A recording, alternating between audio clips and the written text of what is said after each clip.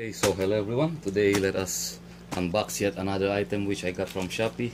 It is a solar street light, COB LED light. So, okay, solar induction street lamp, model T-210B. So I got this from Shopee for 777 pesos, 797 inclusive of shipping. So just arrived today. So let's take a look at what's inside. Okay, so it's a COB LED light. Okay, give you a closer look. It's got a monocrystalline solar panel. So you've got a mounting hole here. Did they provide for screws? No, they did not. So there are no screws. Basically, I love doing this. So it's a solar COB LED light. We've got an on and off switch button here. Let's try doing that now. So anyway, turned on. So this is dim. Also basically, this is the shut off position. Turn it on. Turn it on. This is dim. So basically, it's a sensor activated. So I'll try not moving. Let's see if it's going to dim.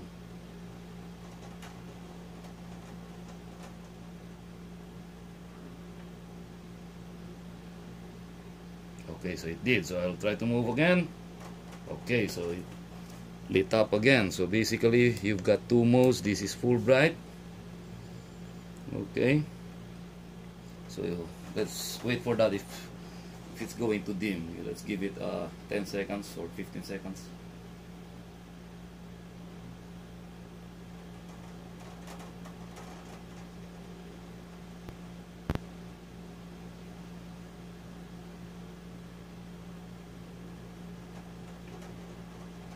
Okay, so it's shut off.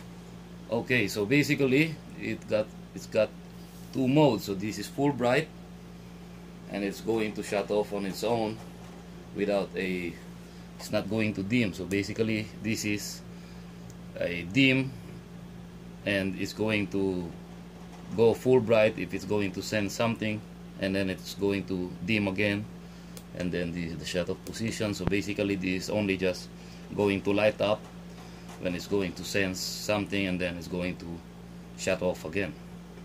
So basically that's it.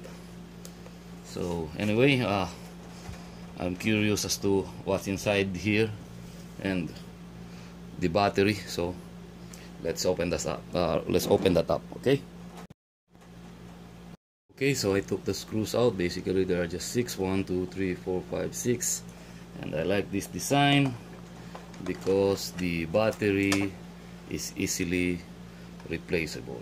So you can always change this into a higher capacity battery. I do believe this is 1856 if I'm not mistaken, battery. So you can just buy this online as well at a higher capacity battery. So thank goodness for that. So I like this. So I do believe I'm going to change these batteries in time if this will become weak. And also I do believe this is what I will do with this one as well. I'm going to also change this battery to a much higher capacity battery. I'm going to improvise something here so that I don't have to solder this every time I'm going to change batteries, similar to something like this. Okay, if you can see, there's a spring, so you don't need to solder the batteries on when changing it. So I do believe I'm going to do something to this as well. As you can see, there's a slot for that fits the battery perfectly. Fortunately, I don't know, maybe just to save costs they decided to just solder it on. So anyway, I'm liking what I see so far. Performance wise, I'm going to give you an update on that. The only thing that I would say that I don't like about this is that here's your mounting post, if you will. You screw this on the wall or something, then you put this like so. Now if you're going to place this outside, it can easily be stolen, except only if you put it at a very high place, wherein if you want to, someone would want to get access to this, they need to have a ladder. But if you're just going to place this in a reachable part, you can just take this off like so. So what I do believe I'm going to do is, as soon as I screw this on the wall like so, I'm going to screw something on this here as well, so that way it won't be easily taken out by some unscrupulous people. If they intend to, they need to have a ladder and also screwdrivers. Okay, so before installing it, I'm going to have the batteries fully charged first. So by the way, this is my Golisi charger. I'm going to place a link somewhere around here. Okay, so let's wait for that to charge. Okay, so the batteries now are all fully charged. I'm going to install this back on and then let's do some testing. Okay, so let's put the battery back on.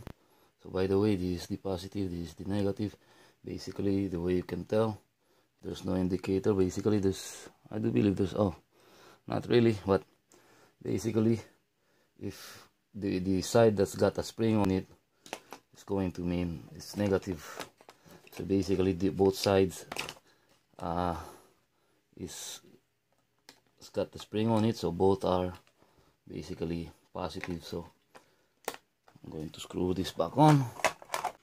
Okay, so with this as well, I'm going to install the batteries. By the way, if you've noticed, I've already made a an improvise, so I don't have to keep soldering this battery on. Okay, so positive, negative. Okay, so let's see.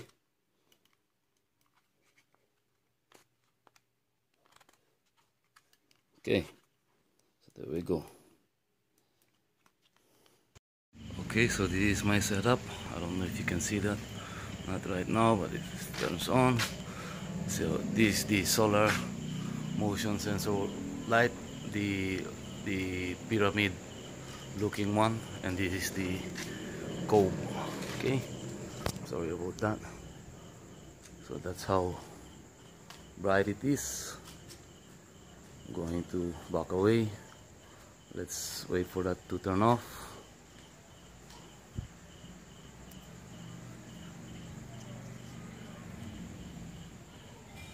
Okay, so it turned off. Let's wait for the other one to turn off also. Okay, so I'm going to come closer, and so it turned on. Okay, so that's how bright it is. And I'll show you one more thing. Basically, I just want to show you this one. I covered at least 1/4 of the dome that covers the sensor, so that it won't be too sensitive. I also did that on this one. So because without that, every time someone passes right in front of here, or a vehicle or a motorcycle, it turns on and it discharges quickly. So I don't want that to happen. I want it not to be too sensitive, only to light up only when someone comes at least about a meter close to the gate. So this is the first night. I'm going to check this again tomorrow. Oh, by the way, I turned that off, so I forgot. Let me turn that on.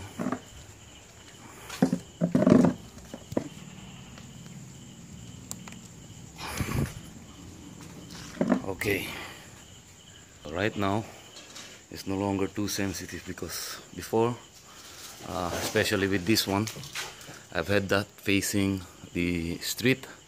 So every time a motor vehicle or a person or someone on his motorcycle passes by, it turns on.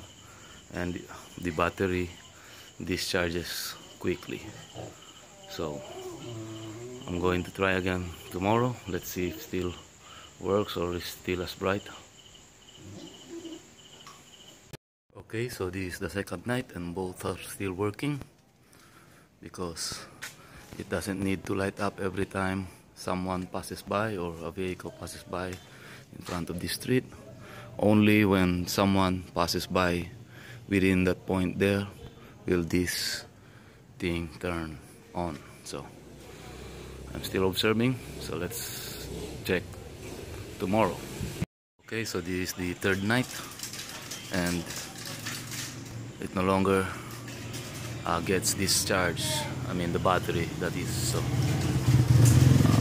it's amazing what you cannot see that, but what a simple tape can do.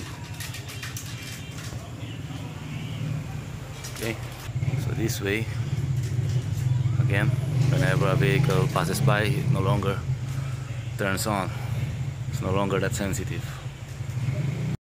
Okay, so this is day 5. In order for you to see much better what I did, as you can see, I taped the sensor so it would not be as sensitive, similar to this one. Okay, so I think it's time to wrap this video up. As you can see, it's still working. Both are still working. That being because it's not overworked, so the batteries no longer gets discharged quickly.